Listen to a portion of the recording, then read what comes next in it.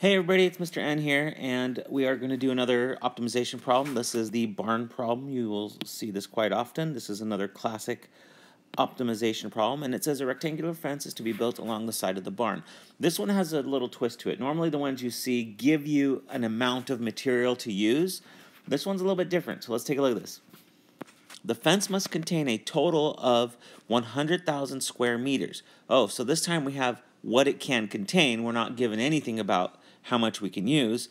What dimensions would require the least amount, so we need to minimize, of fencing if no fence is needed along the side of the barn. So here's what this is saying. We've got a barn here, and we've got some fencing that we're going to enclose along the side of the barn. And we want to minimize how much we use, but we know that the area in here must equal 100,000.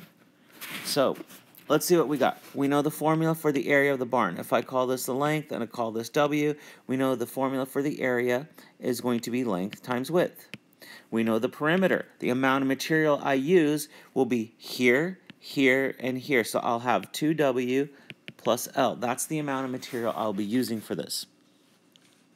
Now, we know that this is 100,000, and I'm going to want to minimize this one. And why am I minimizing this one? Because that's the perimeter which gives me the material. So that's the equation I'm looking to minimize. So let's go ahead and solve for a variable and substitute it into another. And in this case, I just went ahead and chose to solve for L. It really doesn't matter. So we're going to say 100,000 over W is what L is, and we'll plug it into here. So the perimeter is 2 times W plus 100,000 over W. Now we have this equation that we need to minimize. Let's look at a domain. The domain, well, I can use everything for the width, or I can use everything for the length. Well, this is kind of odd. W can go from 0 all the way out to 100,000. I can have a very infinitely small length and all width, but it can't equal it because then I don't have any dimensions there. It's dimensionless. So the one thing about this problem is I don't need to now take these endpoints into account because it can't ever equal those. It can't be 0. If W was 0, I'd have all length, no width, infinitely small. Can't happen. So I wouldn't have any dimensions there. So in this case, we're just going to solve the problem straight up, and I don't need to worry about the bounds.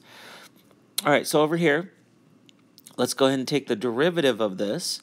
So P prime is going to, and I could say P prime of W if you wanted to change it at this point, but P prime is going to be 2 plus, now this is going to be, remember, W to negative 1, so I'll have negative 100,000 W to the negative 2. So let's clean this up and write this as 2 minus 100,000 over W squared. Okay, at this point, we can go ahead and set this equal to 0. So we'll set this equal to 0, and we'll solve. So I will end up with 100,000, one more 0, over W squared. If I move this over, and that equals 2. So we end up with W squared equals 100,000 over 2, which gives me the square root. Now I'm not using the negative because we don't have a negative dimension of 50,000. All right, so what does that come out to be? Well, W comes out to be, and I'm going to tell you to test this to make sure it's a minimum. And yes, when you test this equation, you do get negatives here, you do get positives here, and this is you're testing it in P of W, and this ends up being a minimum.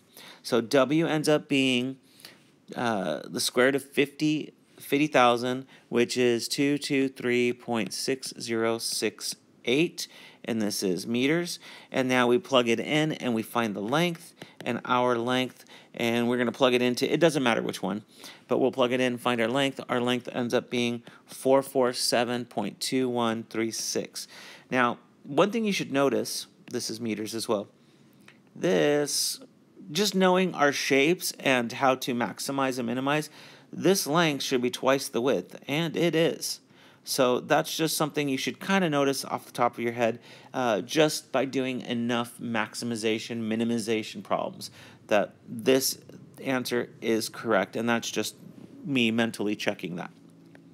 So there's our length and there's our width. That would produce 100,000 square meters using the least amount of material.